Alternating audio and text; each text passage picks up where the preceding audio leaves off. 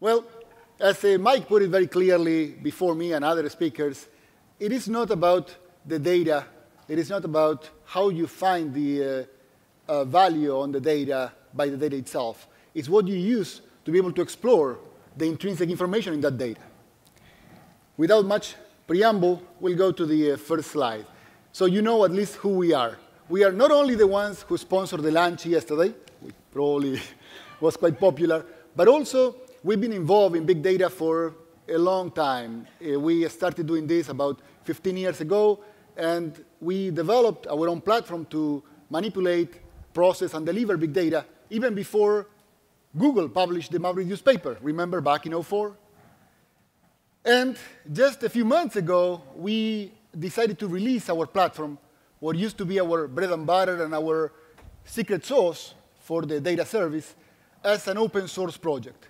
We released it back in June, and the goal is to promote the platform and to help solve some of the problems which we know are out there, some of the big problems that Mike and others have pointed out, and help other enterprises to do this in a way that is effective. And this is what we saw over all these years. When you have big data, you ingest the data into some system, you do some data profiling, discovery, you find out if it's complete, if the format is correct, and then you do some data integration across multiple data sources, analyze whatever you have, and extract hopefully the intrinsic value on the data, and then you deliver the data. You put the data in a way that humans can understand what they are looking at and can make sense about what is in there. But the key question is, how do you extract this value from the data? What techniques, what methodologies do you use to get that value? Of course, this is big data. You can't just go over every record. And it may not even have records. How about unstructured data? How about social media? What if you wanted to learn from this data? What if you wanted to get into it and know and let the data tell you what it is? You can understand trends, classify the data into different categories, detect similarities. You can even predict the future based on the past. Of course, not like Nostradamus, so don't get funny ideas there. Machine learning is quickly becoming a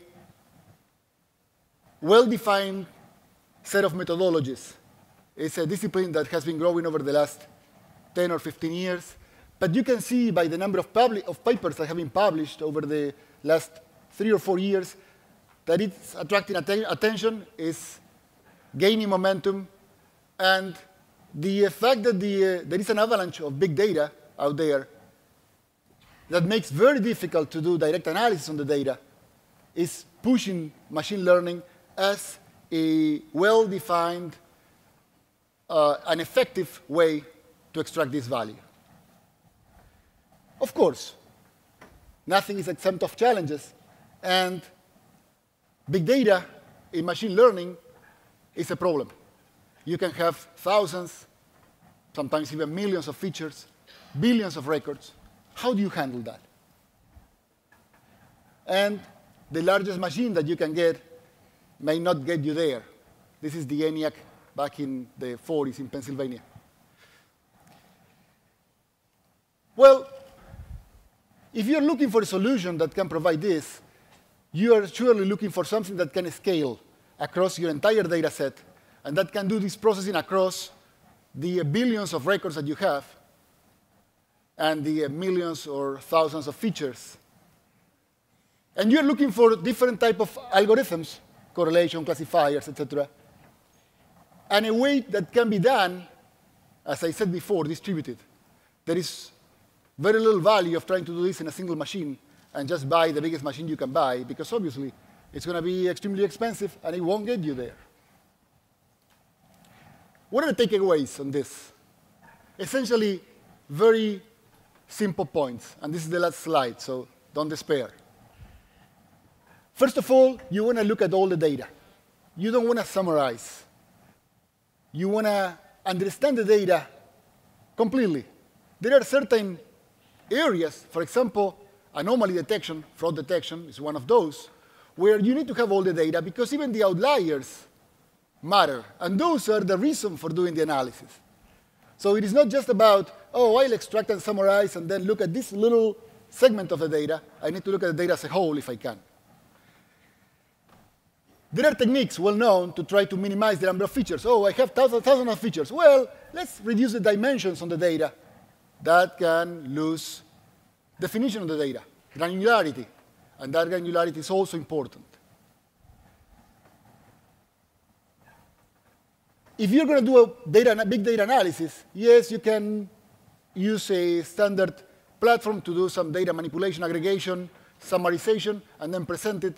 But you truly want to have something that will allow you to extract that extra value. And the best way, and this is the emerging trend, is to use machine learning on it. And the last one is, the last 2 points are obvious, and it's that if you don't take value, if you don't extract information in your big data, you're going to lag behind.